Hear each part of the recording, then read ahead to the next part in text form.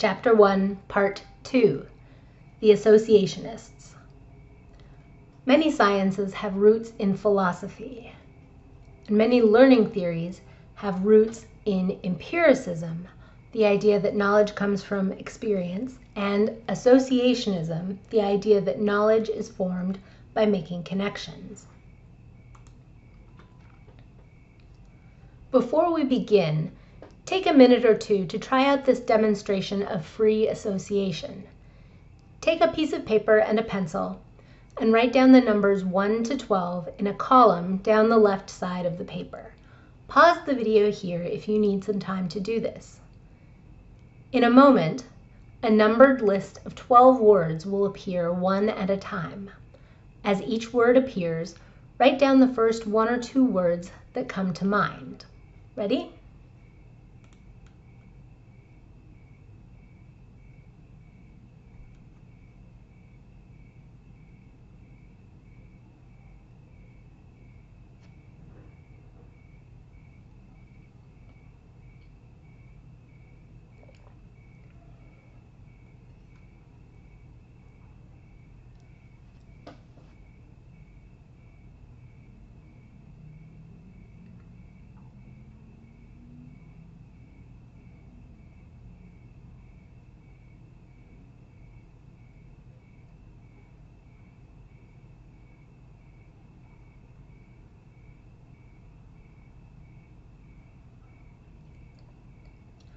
Now, look over your answers and try to develop some rules that describe how you came up with your answers.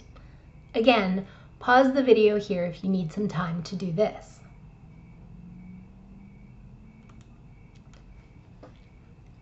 The Greek philosopher Aristotle is widely acknowledged as the first associationist. He believed that knowledge is gained from senses and reason. Specifically, that knowledge is generated by observing the world systematically and then applying reason to what you have observed. There are 3 key Aristotelian principles of association. The first principle is contiguity. The closer together in time or space that 2 stimuli or sensations are, the more likely it is that thinking of one will lead to thinking of the other.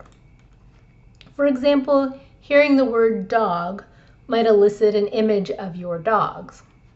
Contiguity can be spatial, as in chair and table, coffee and cup.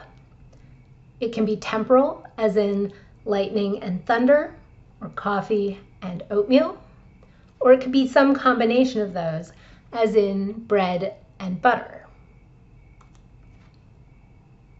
The second principle of association is similarity.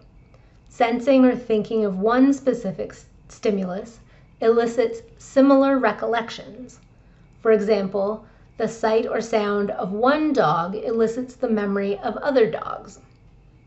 This also applies to more general or more specific associations. Cognitive scientists make a distinction between thinking dog and then thinking golden retriever, a general to specific association, versus thinking dog and then thinking mammal, a specific to general association. But Aristotle didn't make that distinction. Aristotle's third key principle of association was contrast. A stimulus also elicits opposite recollections. For example, up might make you think down, day and night, maybe boy and girl, to use the example we've been using. Sometimes people will say cat is the opposite of dog. Did you come up with any of these principles during the free association exercise? Much later, in the 19th century, British associationists like John Locke and John Stuart Mill consolidated associationism into a theory of all knowledge. They were empiricists, meaning they believed all knowledge is acquired through experience. One important idea for the British associationists was Locke's idea of the newborn child as tabula rasa, or blank slate. Locke contended that if knowledge only comes from experience, then any human without experience, that is, any newborn baby, has the capacity to become anything, a violin prodigy, a Nobel Prize-winning physicist, or a criminal. And it's the experiences they have, no matter what they were born with, that make that possible.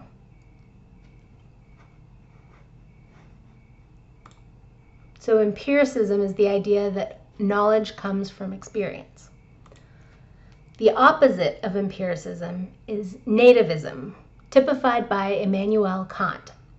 Nativism is the idea that some ideas are innate. They do not depend on prior experience.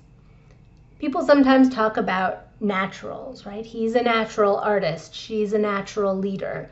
Those are nativist sentiments.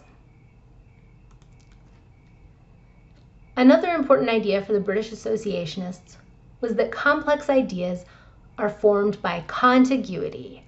When two or more simple associations are presented together repeatedly, a complex idea is the result.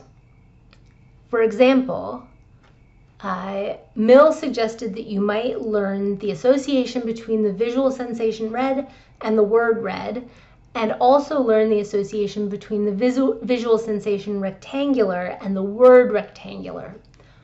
One combination of those ideas is the complex idea brick. Then you might take multiple complex ideas, for example, brick and mortar, glass and wood, and combine them into an even more complex idea like wall or window. And then those ideas might combine into a more complex idea like house, and so forth. There are some obvious problems with this as a theory of all knowledge, but there are also many circumstances when this approach, that is, teach the simplest components first, then work on combining those components, is effective. For example, if you want to learn to play ice hockey, number one, don't talk to me, I don't know how to play ice hockey, but if you do, start by learning to skate forward, skate backwards, pass the puck, etc., and then you would work on putting those components together. British associationist Thomas Brown attempted to improve on Aristotle's principles of association by adding to them. He added the principle of frequency, that the more frequently sensations co-occur, the stronger the association between them, and the principle of recency. The more recently two sensations co-occurred, the stronger their association. Although Aristotle and the British associationists were all empiricists, none of them ever conducted experiments or collected data to support their ideas about learning.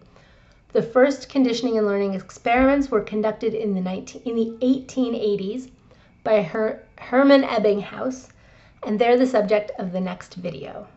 These slides were created by James E. Mazur to accompany the 8th edition of Mazur Learning and Behavior 2017. They were adapted by me, Liz Kayonka, in 2020 for Cal State East Bay's Psychology 310, Conditioning and Learning.